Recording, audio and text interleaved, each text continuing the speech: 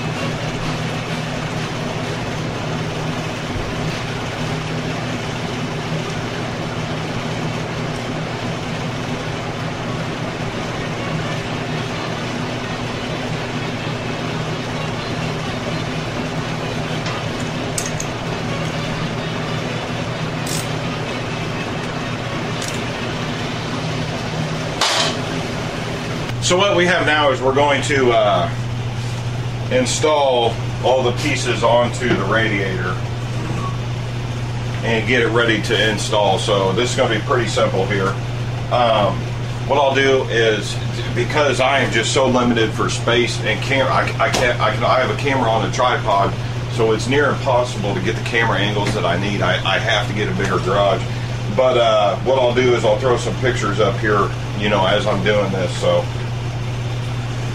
first things first, for the fan, you have two clips that you're going to install back onto the radiator so that your bolts for the fan actually work and plug into the radiator. There's actually three clips. There will be three clips for the fan, so your screws go through it. And then you also have these rubber grommets, and there's three of these rubber grommets. And what you want to do is take out the metal pin in between, and then install the rubber grommets into the radiator like so.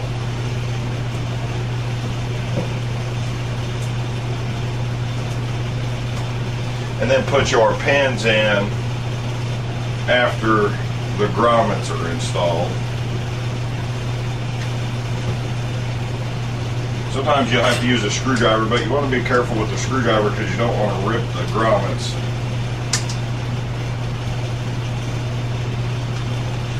So don't use don't use too much force in putting these grommets in there.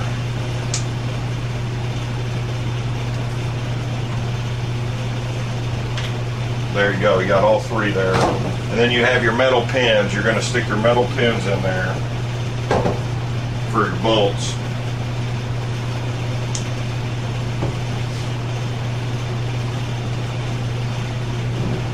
And then what we're going to do is we're going to go ahead and install the thermo sensors. And when I remove the thermo sensors, I actually marked them top and bottom so I knew which one was going where. So you'll want to unplug your thermo sensors on your unit before you remove them so you don't twist the cables up. And we're just going to get them snug in here. There's just an O-ring gasket for each one of them. You don't want to tighten them too much or they'll leak. And just reinstall your water temperature sensors, and then you're going to tighten them. And the top one I think was a 23 millimeter, and the bottom one I just used a large crescent wrench to get them undone, and just kind of snug them up. Now you got to remember we're messing with aluminum radiator, not steel now, which is a softer metal. So we're just going to get them snug onto the radiator. I'm going to go ahead and keep the caps that came with it, just in case these leak. They did come supplied with little O-rings on them, so we'll just figure that out. And then we'll just reinstall the fan here, which is 3 bolts onto the clips.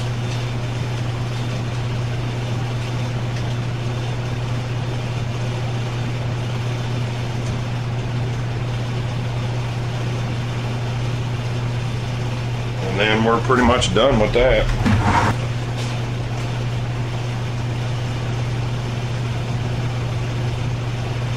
What you want to do is you'll want to just put each one of these in, and don't snug them down. Put them all in and then tighten them back up. And they're actually a Phillips. They're a Phillips head, but I just recommend using a 10 millimeter socket to make sure you get them tight. You don't have to go too overly tight.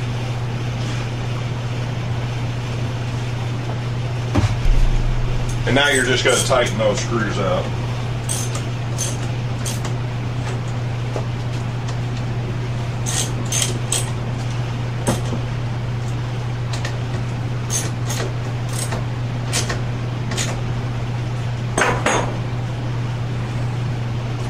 And you'll put your fan flow through the housing here for the drain in case there's any water or fluid that gets in there. It'll take it and kick it out the drain.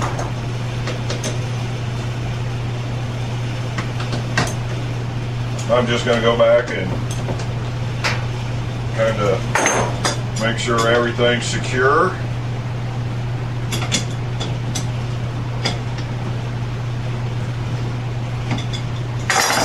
Okay, and we're ready to reinstall.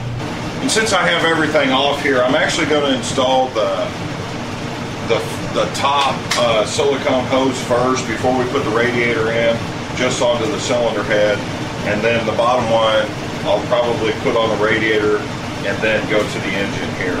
Also, if you want, there is a drain on the water pump.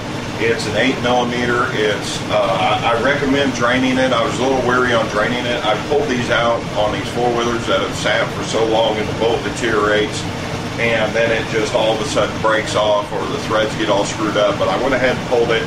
And if you're going to pull this 8 millimeter drain plug on the bottom of the water pump, you need to make sure that you put a brand new copper washer on it. Otherwise, it will leak if you try to reuse a copper washer. I've had it happen many times. Spend the $1 and get the copper washer before you do this.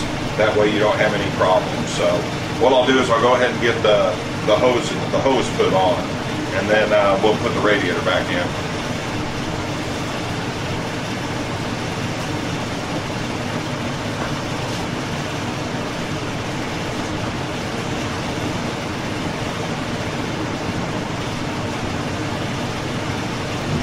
And now what we'll do is we'll go ahead and get the radiator put back in place.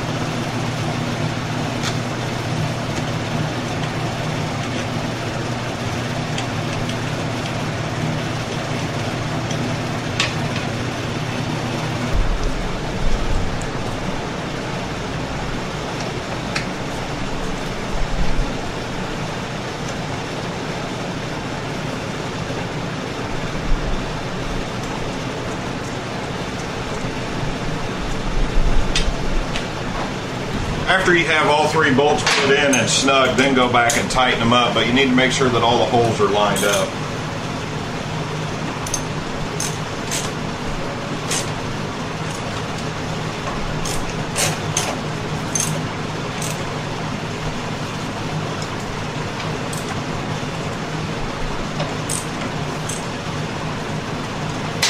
And while we're on this side, we'll go ahead and remove this rubber cap and get this line put on.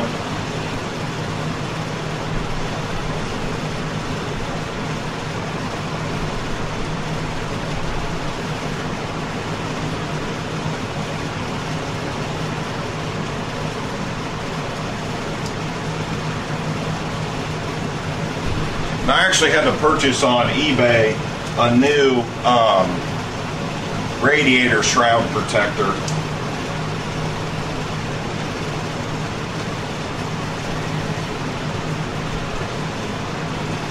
And then don't forget also to go ahead and get your front cylinder head one tight as well while you're over here.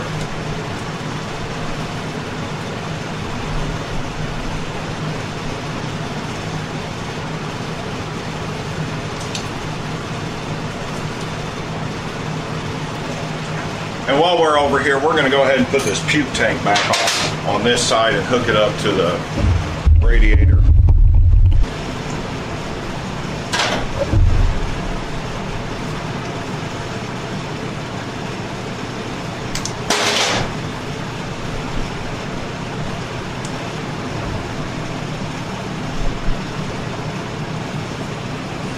And your overflow, don't forget to hook your overflow. There's a notch inside the radiator to put the hose.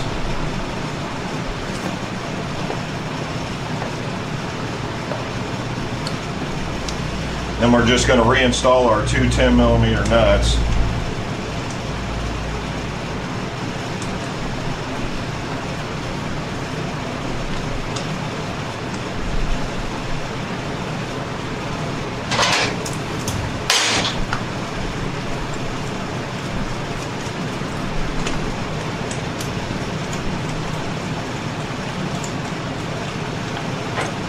Just snug these up. They don't need to be so tight that you break it.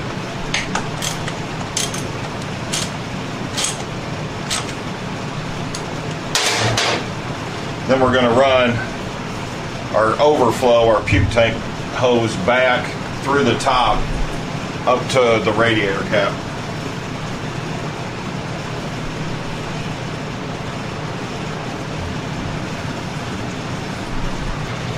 Just don't take your time doing this. You want to do this as, you know, in a timely fashion. Don't do this stuff in a rush, because then you might end up missing something or break something. But don't forget to check the links below, and if you need oil, antifreeze, brake fluid, anything, buy Amsoil. Use dealer number 5541460.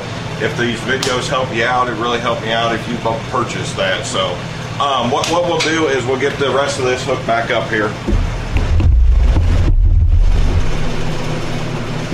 Now don't forget, you need to, this is the hose from your puke tank. You're going to want to reinstall that.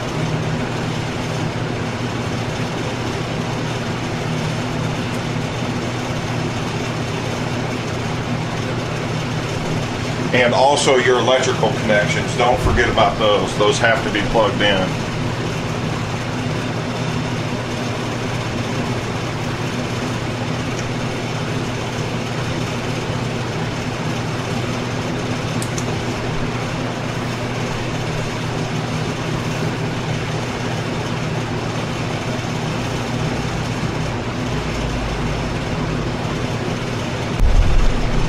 The lower hose here to take this clamp off. And now we will install our final hose here.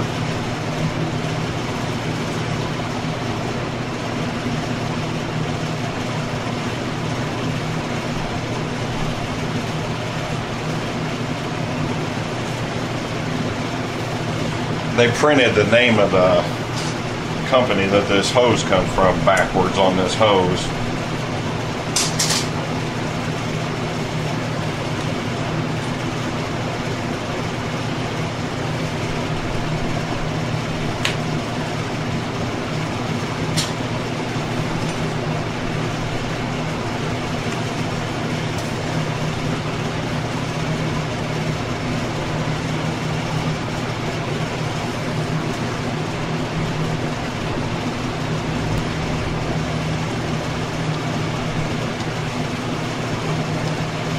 So now what we're going to do is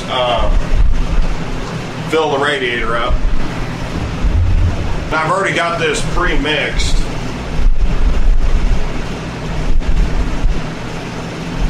And as you're filling it up, you want to keep an eye on your hoses and look for leaks.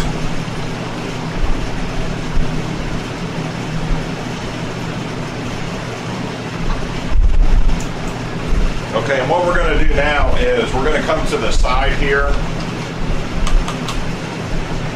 and we're going to squeeze the hoses. And if there's any air in the hoses, then it's going to push the air into the radiator.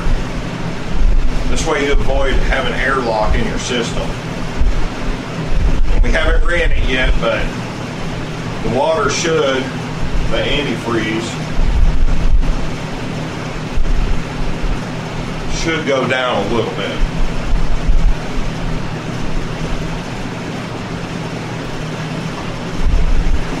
And then add more antifreeze.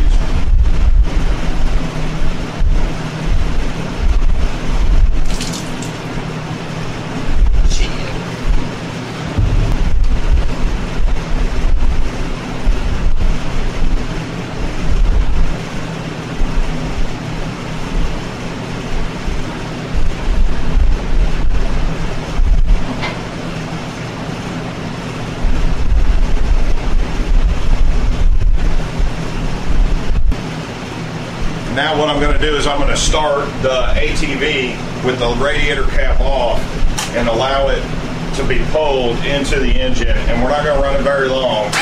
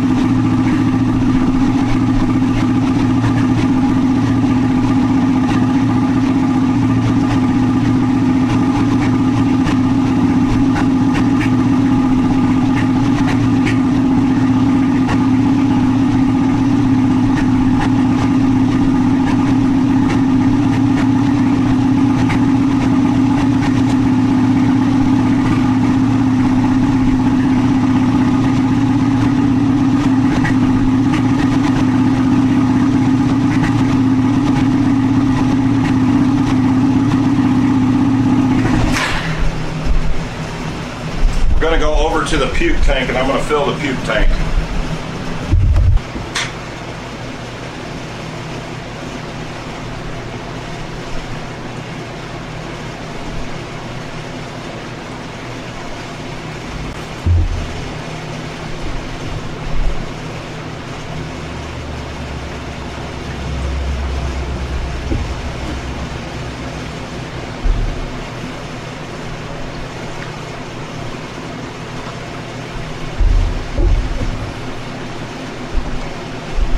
And start it up and run it again after filling the puke tank up.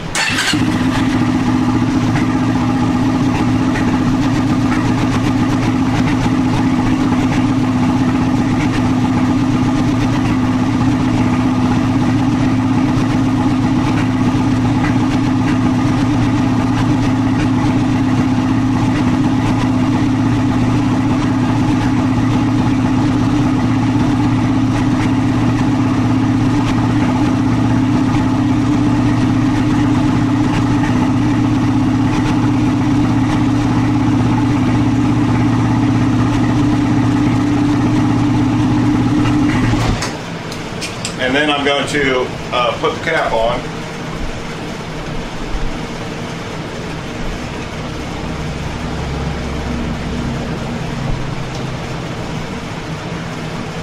Now I'm going to let it run.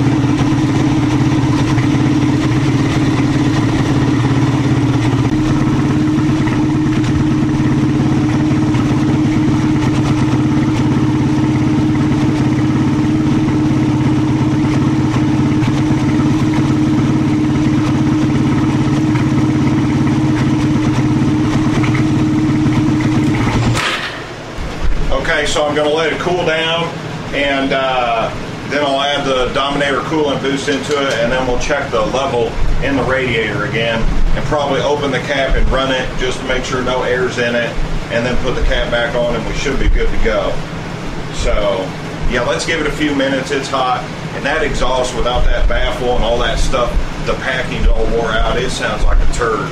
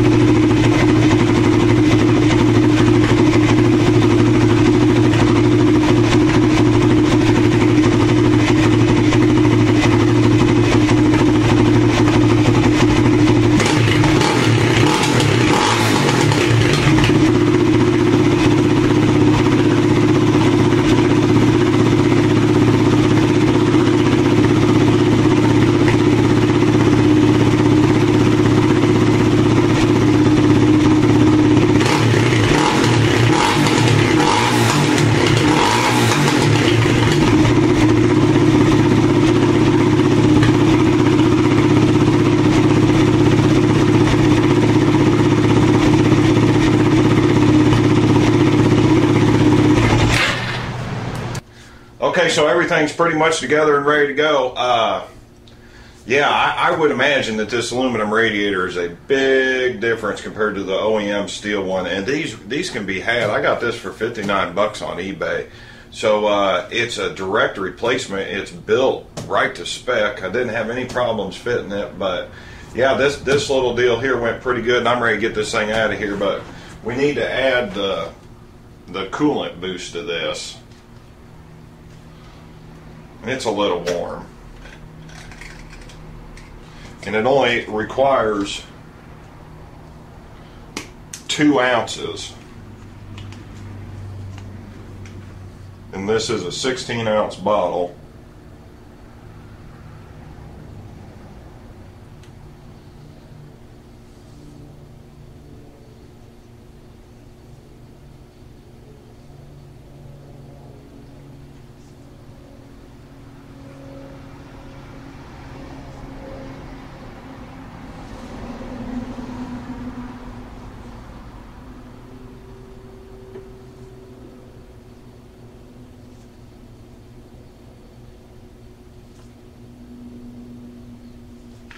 And what this does is this acts, it basically takes, I believe, the oxygen out of the antifreeze and can reduce the temperatures up to 25 degrees. Well, like I said, may not sound like a lot, but that's a big difference, 25 degrees. So, yep, Amsoil Dominator coolant boost, well worth it. Amsoil antifreeze, well worth it. This quad should be running pretty good. The only problem is with the carburetor. I can't tell if I need to tune it or not because it's just backfiring and kicking in. I think it's because it don't have its end cap on there. So, yeah, check the links below. If you want a free Amsoil catalog, just click the links below. Other than that, I'm out of here.